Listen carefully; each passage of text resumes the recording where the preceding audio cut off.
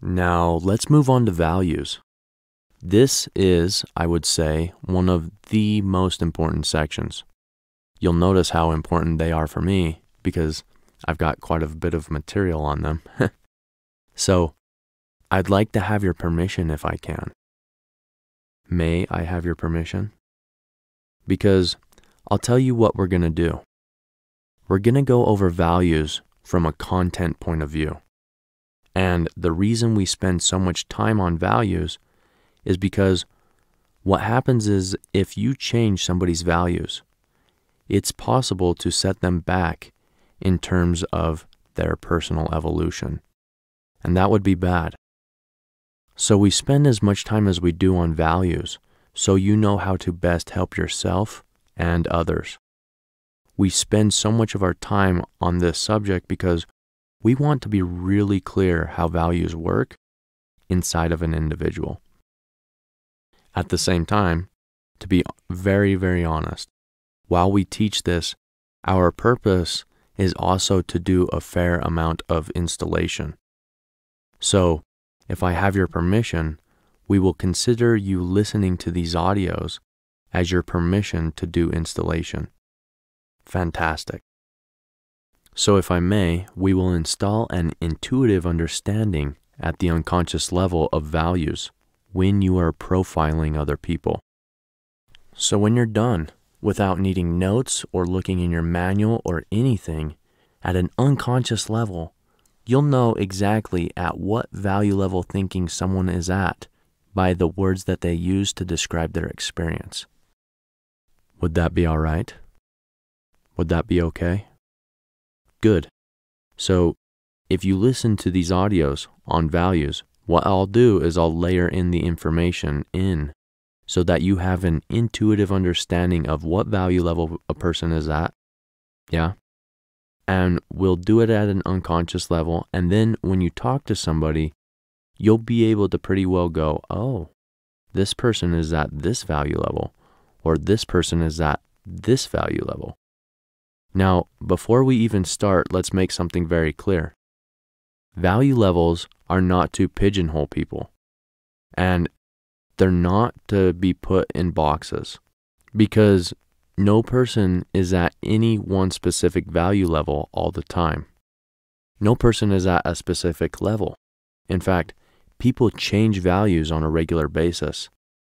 And when you think about values, we like to say that these are ways of thinking rather than who people are.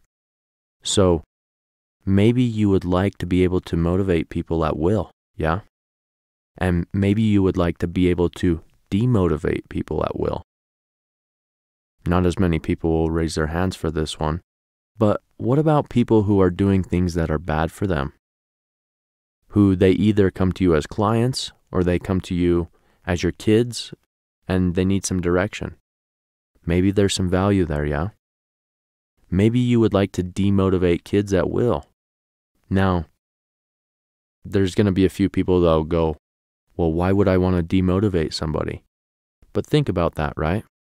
Sometimes kids are motivated to do things which aren't particularly good for them, right?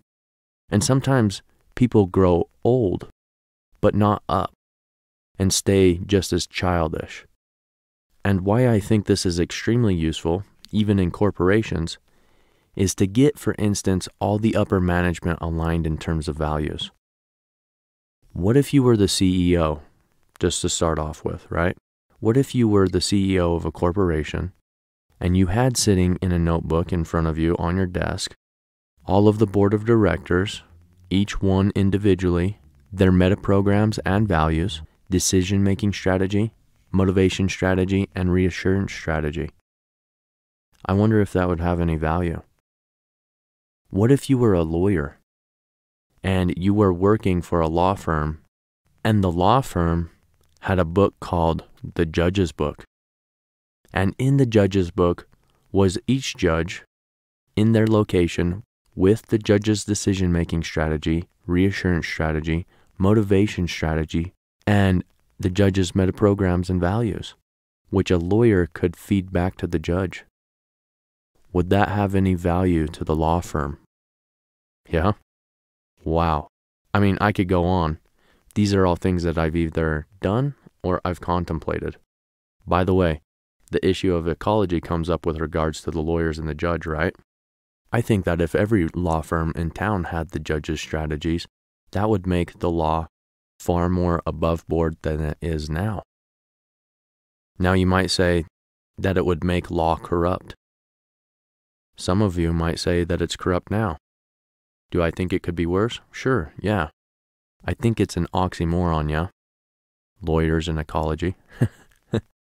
And values are the key.